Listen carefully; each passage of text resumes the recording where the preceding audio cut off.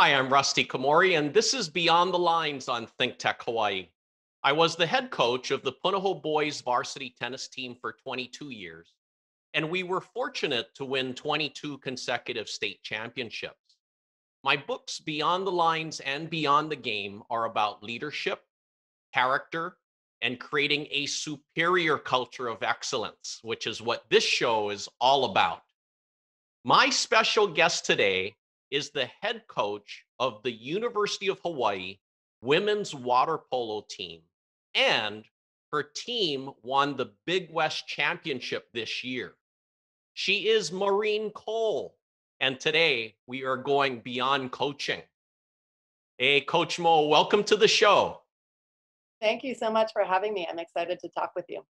Now, you have been creating such a great culture of excellence with your teams here in Hawaii. And I'm so excited to have you on the show and really talk about the insights about coaching and leadership and team building. But before we do that, can you talk to me about a little bit about your background growing up? Sure. I grew up in Hawaii Kai, went to a small school there through eighth grade. Um, had a background in swimming. I have two older brothers and a younger sister. Both my older brothers coach and were primarily swimmers and went and swam in college. Um, I went to Punahou High School. From there, went on to UCLA and attended college. And ever since then, I've been back coaching for the most part at the University of Hawaii. Now, Coach Mo, what got you interested in water polo? A ball rather than a black line. No, I swam since I can remember. And towards the end, we used to put two water polo or two chairs and made them water polo goals. And we used to just play around at the end of practice, maybe as I was becoming a teenager.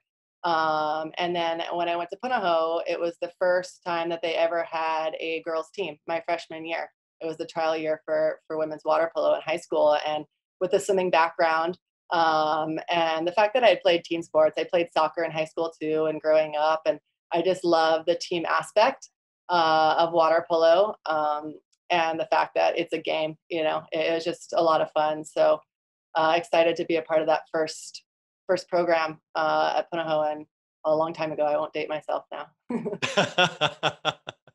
Now, Coach Mo, I mean, treading water and swimming, I mean, that's tough enough already. I mean, let alone to play water polo and doing that as well. But you attended UCLA, and while you were there, you and your teammates won three national championships. Now, when you reflect back, what are some of the reasons why you guys won those three national championships? I think number one, we worked incredibly hard. We were fortunate enough to have a great, fiery young coach who now is the women's Olympic team coach. He's proven to just put teams together and win. And I think he made us really tough. I think he loved to compete, and he put together players, and our team just loved to compete. Everything was a game. It's kind of similar to what I do here. I love everything being a competition. In my family, at the pool, everywhere, everything's always a competition. It just makes it fun, and I think he did a really good job of making us compete every day, working hard, and at the end of the day, we played for each other. It was just a really fun environment. Now, Coach Mo, I wanted to ask you this. Who is a coach that had the biggest impact on you? It might be that coach that you just mentioned, but who's a coach that had the biggest impact on you, and what are some details about why? He's definitely one of them, but Ken Smith, who was my first coach the coach at Pano High School, well, he impacted my life in a million different ways, and he's still someone I call at least once a month, and we talk all the time. But number one, I wouldn't be playing water polo if it weren't for him. I probably would have gone on to swim in college, and he just opened up that opportunity for water polo. But I think the thing that sticks out the most with him is just he was the first coach to ever really focus on the mental side of the game. And he's kind of known as the John Wooden of water polo at Pano High School. And actually, I mean, even the Olympic coach will have him do talks. And from 13, 14 years old, I can just remember making books and memorizing John Wooden quotes and focusing on being just mentally strong, positive self-talk, all those things that now we definitely spend a lot of time at UH doing. I was introduced to all of that with Ken Smith, and it was a big part of what stuck with me, and something that girls really aren't very good at. It takes work. No, I'm glad you mentioned Coach Ken Smith. I know him for many, many years when I was at Punahou, and I have great respect for him and all of his accomplishments. But he, like you said, I mean, he's inspired so many boys and girls through water polo in the state of Hawaii, and really developed a lot of Olympians, right? He's developed multiple Olympians and just so many great people. I mean, I just, the trust and respect that you don't meet someone who doesn't respect and trust Ken Smith. He's just an awesome person and great role model to young boys and girls. Thankful he's still coaching. Oh, I totally agree with you. And Coach Mo, why did you first start coaching? What got you interested in coaching? Well, Ken Smith actually. So at Punahou, they had the Hawaiian Islands summer program, and it was a summer job. When I was away to college, I'd come back and I started giving back and teaching the intermediates and the younger girls water polo, and I loved doing that. It was a lot of fun. But then I graduated from, or actually before I graduated from UCLA, I took a year off for the Olympics, and then I had 1 year of school left. So I had a fifth year at UCLA. Um, and I was done with my eligibility. And so I was on scholarship and I came on as an undergrad assistant coach. And that was where I was for the first time on the deck instead of in the water for another NCAA cycle where we won the championship. And I loved it. I loved being a part of that just super high intensity and high level water polo. Then I graduated and I had no idea what I was going to do with my life. And I came home, had an office job for about 6 months, and I was not the happiest human in the world. And then the assistant coaching job at the University of Hawaii opened up, and the first coach ever here, Sherry Smart, was also a part of my water polo career. And she gave me a call and she said, you know what, this is open. You have to apply for this. And at that point, I wasn't really sure what I was going to do. And I was kind of just trying to figure things out. I'm like, all right, I'll apply, but never thought I was going to be coaching as a career. And here I am 15 years later, still doing it and loving it. Well, Coach Mo, you have created a superior culture of excellence with your teams. And can you share with me what your coaching philosophies are? Sure. I think, well, number one, I just work really hard and I want everyone around me to work hard because I'm not the most talented coach. I wasn't the most talented player. But I think if you put everything you have into something and you love it, you're going to be the best that you possibly can be. And so that's a big part of it. But the question I ask myself, and that kind of guides me through um, trying to be the leader of this program, is just always saying, what's the best for the team? What decision, what's going to be best for everybody? Not what's best for me or what's best for the best player. It's what's best for the team. And I think by living by that question and asking myself that as I make difficult decisions every day, a lot of the girls trust me. And I'm not perfect. I make lots of mistakes, but they know that the intent and what I'm trying to do is respected. And I ask everyone on the team to do the same thing. If you always make a decision and you ask yourself what's best for the team and you're doing that, it's a great guiding principle for me. Now, I like hearing what you said about hard work because hard work works. And then how you said about, yeah, what's best for the team. I mean, that you can never lose sight of what's best for the team. And because if some of the players start to be thinking me, that really starts to wear on the team aspect. And I want to ask you, Coach Mo, how would you describe your coaching style? Say I'm pretty intense. People around me say I'm a pretty intense person, and I know that. uh, but on the pool deck, I'm not a yeller during games. I'm not screaming and telling everyone what to do every second.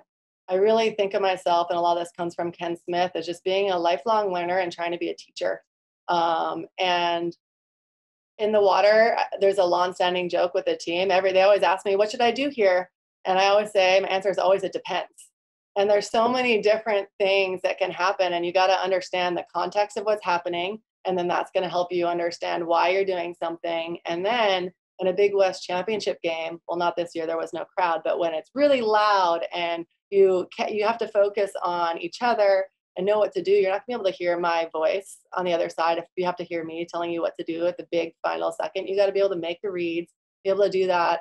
And so it's just a process of trying to teach them to see the game, and be able to talk and communicate with each other well. Yeah, no, that's the communication. Yeah, that's so key. And Coach Mo, within the culture of excellence that you've had, how would you describe your team's identity? What kind of qualities does your team have, and what other qualities do you want your team to have?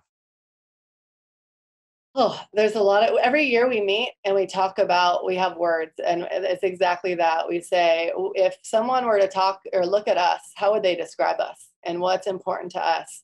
And after 10 years, the same words kept on popping up over and over. And one of them is compete. Like, you got to compete. And water polo is, like you said earlier, a brutal sport. You're kicking, you're wrestling, you're doing all these things, and you got to do it against each other all the time, every day in practice. And you got to be able to leave it in the pool, but compete in battle. Otherwise, you're not putting yourself in position to get better. Um, and respect each other. I think respect's a big one. Um, Communicating is also super important. There's got to be a love for the sport, passion. If you don't love something, you're not going to be able to do it well. And kind of going through that with my son right now. He's a basketball guru, like loves basketball, obsessed with basketball. All he wants to think about, talk about. And he's been just progressing so well. And then he does soccer, and soccer is a sport he does, but he doesn't love. And it's crazy when you love something, how much more willing you are to put in the effort. So I think that is something that I look for, that our team loves the sport, wants to be there every day. And then your attitude, and having a good attitude and perspective. And there's that formula where there's an event plus basically your response. There's always going to be something bad that happens, and how you react to that is going to determine your outcome. And I think that's a big part of what I look for when I'm recruiting, watching people compete, and what happens when they miss a shot. How do they respond? What's their body language? And what's our body language going to look like? What are the opponents going to see when something doesn't go your way? And focusing really on your response to adversity is a big one. I've done the same thing. I mean, I like watching players, athletes, when they make a mistake or an error, or they lose a point, they lose a game, to see how they respond. It really shows a lot about their character, and I talk about a lot of that in my books. And Coach Mo, you have my books, and I want to know if you liked the books, and if you did, what stood out to you. I enjoyed them. And I think that is exactly the one thing that I was like, yes, yes, I agree with that, was when you talk about adversity, and the fact that, everyone in life is going to deal with something bad, and it's your response to that, and whether you get up and how quickly you can respond to that. And that really says everything, because if you're not defeated if you keep going. You're only defeated when you stop. And I think you talk about that throughout one of the chapters. And I just like, yes, because that just sums up this whole last year and a half, right? With COVID, is just one thing after another, and you can let it destroy you or bum you out. And how long are you going to let it bum you out before you get up and you figure out a solution and you keep moving forward? And I think that's a big part of life. And not Yeah, just for me, I would focus a lot on mindset, because you need to look forward to challenges and adversities. It's inevitable. It's going to happen, and I know you do the same. And what are your thoughts about the importance of having the right mindset in practices, which will lead into games? so important. You know, you have different girls that come in here with different backgrounds where they're like, their attitude in the beginning might be, I can just show up for practice, but I'm going to play better in a game. And like, no. You practice how you play. And if you don't practice well, you don't get to play. And so I think that that is basically being where your feet are is something we focus on. And, you know, when you walk through the doors of the Duke Kahanamoku Aquatics Complex, you're going to forget about your boyfriend or schoolwork, and you're going to be present and be doing the one thing and just focus on doing water polo well when you're here. And then you walk out, you can leave it and you can go focus on those other things. And if everyone does that, we can accomplish a lot of things and become pretty great. Yeah, and the greatest athletes, I mean, they compete the same in practice as they do in games. I mean, practices and games are the same. It's not like they're thinking, "Oh, I'm going to play one way and then a different way in a game," like you just mentioned. And I want to ask you, Coach Mo, in terms of teamwork and building trust and having the girls support each other, how do you get your entire team to buy into the team's goals? We talk about it. We communicate. I think that being on the same page and understanding each other, that's a big part of creating great culture. And this year, you know, a great example of, you know, just having to deal with something where everyone felt a little bit differently about COVID. Some people weren't really bothered by it. Some people are really scared. And we're playing this super physical sport where we're breathing on each other every second, and you have to have trust of what the person next to you is doing every day. And the only way you can gain that is through communication, having hard conversations and not being afraid of a little confrontation, but having the respect to continue to communicate and become a family. And I think that's really what it was this past year and what we strive to be. And when you do that and you're playing for your teammate, that's again where great things can happen. It's not when you're worried about yourself, it's when you're worried more about the person next to you. Yeah, like you said, open and honest communication. I mean, it's so necessary to have success and for everyone to be real with each other and then to really, like you said earlier, to help the team. What's best to help the team? And Coach Mo, what kind of activities would you have your team do outside of practices and games to really add to team bonding? We do a bunch of different things. This year it looked a little different, but we've done ropes courses. I've had everyone in my house where I gave them a budget and we have a bunch of girls from like 8 different countries. So I said, everyone's going to make a different dish, something from New Zealand, something from Spain. And you guys got to cook 20 girls in one tiny little kitchen and you got to make it work and figure it out. And then we get to have this great dinner at the end. But the process of being able to communicate, get to a store on a budget, make all these different things. That was one of my favorites that we've done. We've done, I mean, we go bowling, just things to laugh and have compete and do little things outside of the water, but just continue to develop relationships. This year we went to the west side and had a nice ocean swim where we could be socially distanced and do it safe. So just different things where, and you're continuing to form relationships because a team sport, it really is all about relationships. And you can't just show up, practice every day and do that and think that in the end, you're going to have that background and foundation to be able to work together. It takes a lot of work outside the pool, and we do that a fair bit as a team. And then our team does a great job of doing it even more together. And I think that's a big part of our success. No, I like hearing that. You know, it's so good to do things outside of the normal practices and games like you do. And Coach Mo, this year's Big West Championship, this is your fourth Big West Championship. And now that you've had some weeks to reflect back, why did your team win this year's Big West Championship in such a challenging year? I think it's exactly that they played for each other. Because if you look on paper at who we had and who we lost relative to some of the other teams, we were definitely not operating at 100% strength, just due to opt-outs and people doing different things this past year or leaving altogether because they wanted to go back home to their countries. But the people who were here were 100% all in and paid a tremendous attention to detail. And because we were such a small team, I think they got really good at working well with each other and understanding how each person wants the ball, what to do in this moment, and just being able to communicate really well in those moments. But it comes down to they loved each other. I mean, I've never seen a group so having so much fun. I mean, they work their butt off because they have no choice if they're part of my program to work really hard, but they had so much fun. And I think losing everything a year ago and then having it back, there was that appreciation. But they truly enjoyed each other and wanted to do it and work hard for each other. And I think that really set us up. And Coach Mo, when you went to the NCAAs this year, you played against your alma mater, UCLA, and you guys were winning. And can you tell me about how close that game actually was? And we were up, I think we went up 2-0.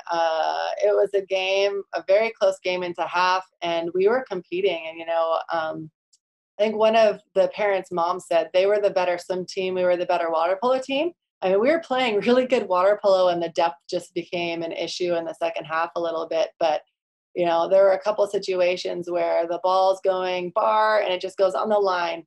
And if that would have been in, they don't go down and counter the other way. It's a tied game going into the third, fourth quarter. And I just love the way it didn't even matter, though, what the score was at the end. We brought the goalie out. So it was a really close game. And we actually brought 7-on-6, which is a new rule, towards the end. And then they got a couple cheap goals at the end, but it was a really close game.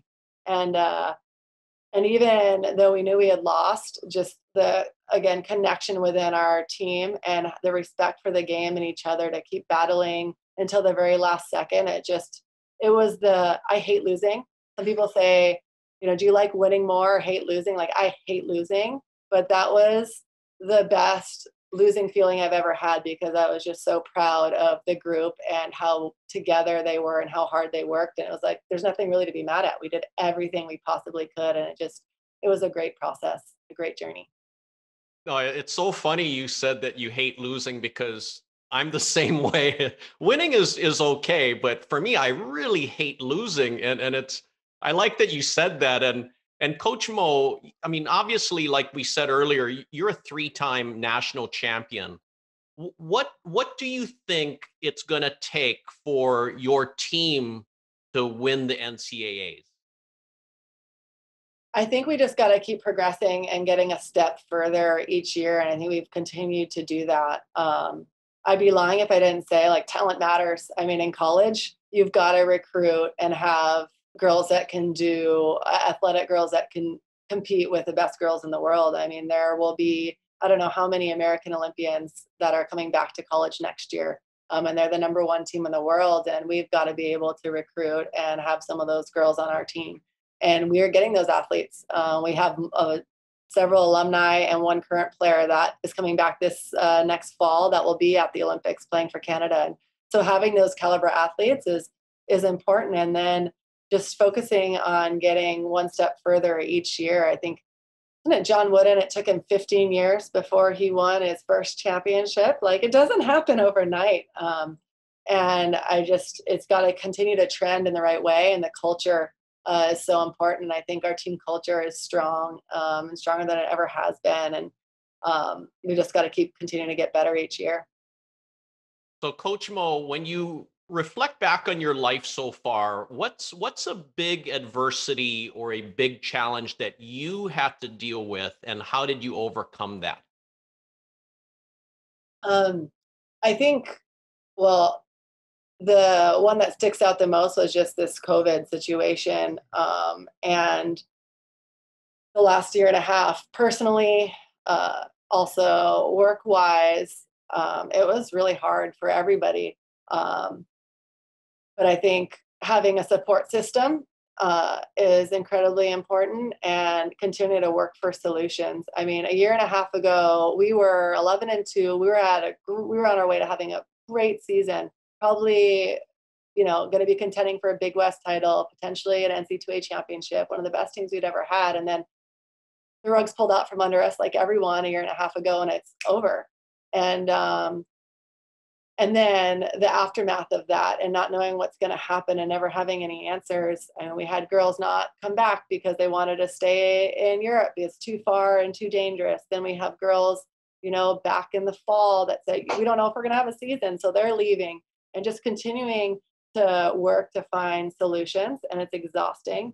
But I know what you talk about in your book, you're going to get knocked down over and over and over again. It's like, how quickly can you get up and figure out which way to navigate? And it's through hard work and communication and having a great husband or a great team, a great assistant coach that helps just continue to steer the ship in the right direction and figure out the moves. And I think you're just working through it this year and ending up with the Big West Championship, when if you would have told me that a year and a half ago, that we would have had a season, then games are getting canceled. What do you do then? I mean, it was just like trouble, like problem after problem after problem, and it's just solution. Keep finding it, keep working, and then you get to the other side. Well, Coach Mo, the greatest leaders continue to learn, and which makes them become even greater. And I want to know, what are you doing to improve yourself as a coach and a leader to ultimately help, improving your team every single year?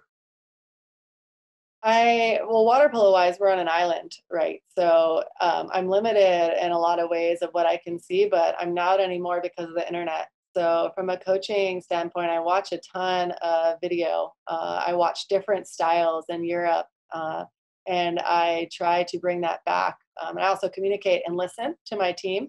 We have so many girls from around the world, and they do things differently than I was coached or I would ever do. But I try to stay open-minded, and create a team that's our best version of ourselves. And that means that I'm going to have to do things differently than I thought I was going to do, or I used to do them, because we have this different piece. And so it's really listening and watching our athletes helps me get better as a coach. Um, and I'd say those are one of the main things. Yeah, and you have to, depending on the team and talent that you have, you have to adjust and adapt to who you have and the type of strategies and tactics you'll use, right? Yeah, some things never change, but then some things have to change because of who you have. And if you stay firm and we only do it one way, it's not going to work consistently, because there are injuries, there are strengths, and there are weaknesses to every team, and you got to figure out how to exploit other teams' weaknesses and get the most out of your team. So it definitely changes. Coach Mo, before we wrap up, I want to ask you one more question. What's an important lesson you learned in life so far? Um, I think that life is not going to be, you can work super hard, but you can't determine the outcome all the time, and bad things are going to happen. I mean,